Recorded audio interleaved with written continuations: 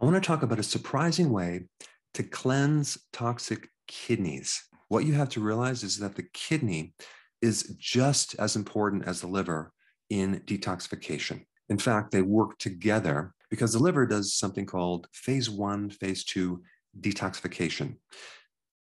And this is where you have various enzymes that are turning fat soluble poisons into harmless water soluble particles. So both the gallbladder with its bile and the kidney help to eliminate these water soluble particles that used to be fat soluble poisons. So if there's any problem with the liver where you don't get this water soluble breakdown product, then it overloads the kidney and the other parts of the digestive tract. So it's very, very important to have each detoxification organ to be working to share the load. So the liver gets hammered with xenobiotics, which are just like chemicals in the environment, pesticides, herbicides, fungicides, things like that. Steroid byproducts from your own body's production of steroids. That would be like estrogen, progesterone, cortisol, things like that. And then drugs, okay, medications just hammer the liver and the kidneys.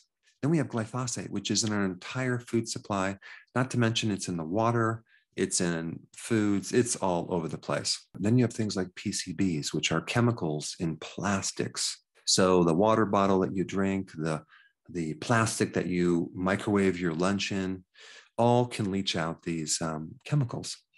And your liver and your kidney have to deal with them. So each year, more chemicals are being pumped out and our environment is becoming more and more toxic. So our bodies are having to deal with this and detoxify them. So the kidneys get rid of certain protein byproducts and eliminate urea, ammonia, and uric acid. And so if there's kidney weakness, those things can build up and create toxicity. And so the kidney really is just a composite of millions of tiny little filters, okay? Just filtering things out. And so a really good way to test these little filters is to check something called the GFR, glomerular filtration rate. And that just measures how fast things are being filtered through the kidney. The kidney has to deal with heavy metals. The worst heavy metal would be cadmium because the kidney has a very difficult time getting rid of that heavy metal. And cadmium usually comes from smoking because it's in the fertilizer that they use to grow tobacco. It's also in commercial soybeans. So cadmium hits the kidney the most out of any body tissue. In fact, 20% of osteoporosis is caused by cadmium toxicity. Then you have mercury, right? Very toxic to the kidneys. Mercury fillings, which I had all mine removed. I think every single tooth in my skull had silver mercury fillings. Also, when you consume larger fish, it can be pretty toxic with mercury. Now, as you age, you lose the ability to filter. A 90-year-old has like 50% of kidney function compared to a 20-year-old. And these chemicals that we're exposed to in the kidney destroy the mitochondria. Then you lose more and more ability to detoxify, and then these chemicals accumulate and they recirculate through the body. Then you have NSAIDs, right? So many people are on those for inflammation. Before you had a good prescription, but as soon as those patents ran out, they became over the counter. And so a lot of people are taking way more of those than they really should. And there's no long-term studies on the chronic exposure to NSAIDs on different body tissue, especially the kidney. But we do know that if you've been exposed to NSAIDs over 3 years, it can cause irreversible kidney damage.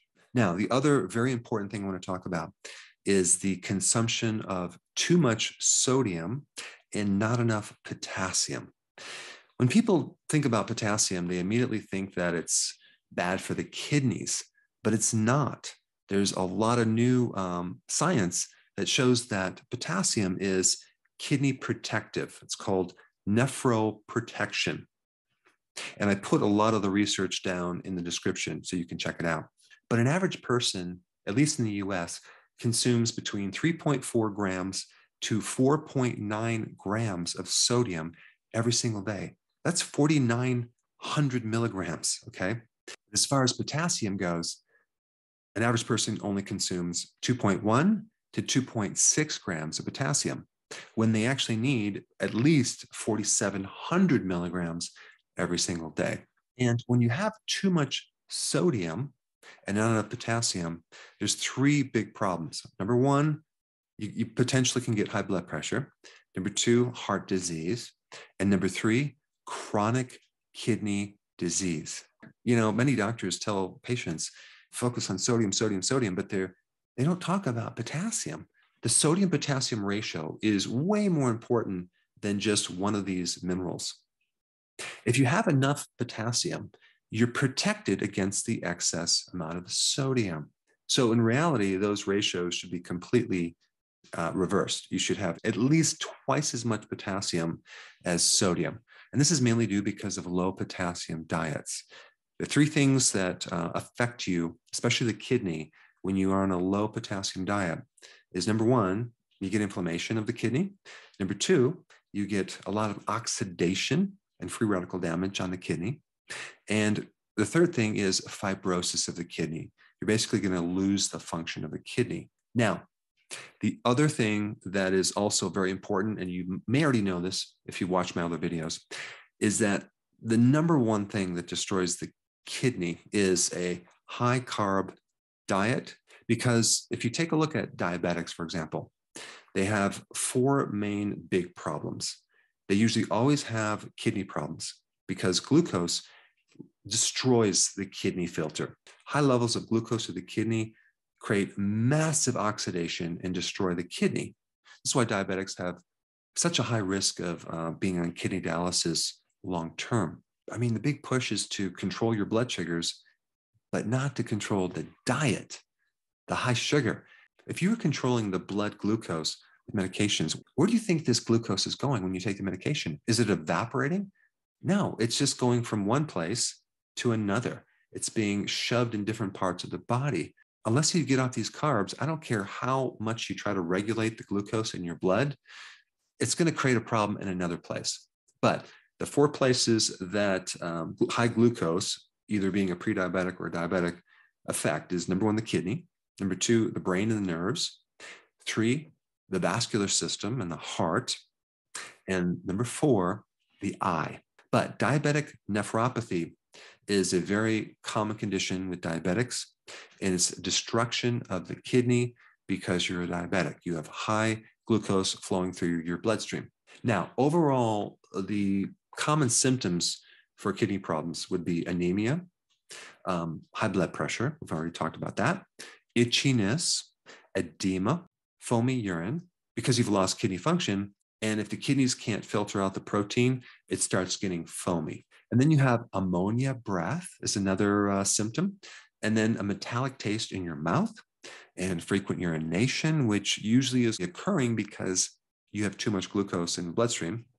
This is why the best thing to do for frequent urination is to give up your carbs and stop snacking at night. It produces dramatic effects within days. Okay, you won't be getting up through the night. I'll put that video down below. And then the last big symptom that occurs with kidney problems is darker urine. Okay, your urine is darker brown because you're getting more byproducts that are going through this filter that's damaged. All right, so this is the list of what to do to start cleaning the kidney. And I think a better word for that would be to improve the detoxification pathways of the kidney. So number one, the most important thing is to eliminate the toxic exposure on your kidneys. So you need to start eating cleaner or going on an organic diet, getting a water filter, making sure that you're on the least amount of medications possible, basically eliminating the things that are destroying the kidney. And it could be just giving up smoking. And it could be also making sure you don't consume any more soy products, right? All right, number two, going on a low carb diet. It's going to give the kidney a tremendous amount of relief because now there'll be a whole heck of a lot less oxidation going on in the kidney. All right, number three, you need to correct your sodium potassium ratios. Okay. Now, I'm not telling you to lower your sodium. All you need to do is make sure your potassium is at least twice as high as your sodium. How do you do that? Start eating more avocados, start having bigger amounts of salad, ideally between 7 to 10 cups every day. Now, if you're doing other vegetables, you don't have to do that much salad, but you need to start increasing more foods high in potassium. But potassium is protective on the kidney, and I'm going to put all that data down below as well. All right, number 4, if you have a lot of kidney stress, okay, you don't want to overload it with too much protein. You want to go on a moderate protein diet. When you overload the kidneys with too much protein, you can end up with foamy urine. You can put a little more stress on the kidneys because your body can only deal with so much protein. It doesn't store protein like fat and carbohydrates. It has to deal with this excess protein. So it either has to turn it into urea as a waste product, or it has to turn it into glucose as fuel. So too much protein is not a good idea for the kidney. All right, number 5, there are foods that you should be eating to naturally enhance the detoxification of the kidney. And let me just go through the list. Garlic. Garlic will increase the clearance of urea and other byproducts from the kidney. Then we have asparagus, okay? Now, when you eat asparagus, you have this weird smell going on in your urine. That's not toxic material. It's something else for another video. But asparagus is really good to help you detoxify the kidney. And then we have celery, another good detoxifier. And then parsley, awesome. Parsley is also good to help eliminate heavy metals from the body. Cilantro is also good as well. Then we get turmeric, which is awesome for the kidney. Cruciferous vegetables. Those are good for the liver, but they're also equally as good for the kidney. Berries, especially blueberries, are really good for kidney detoxification. And then green tea. The phytonutrient in green tea can really help the kidneys detoxify effectively. Now, if you haven't checked out my video on the best way to clean the liver, I think that would be appropriate. Check it out right here.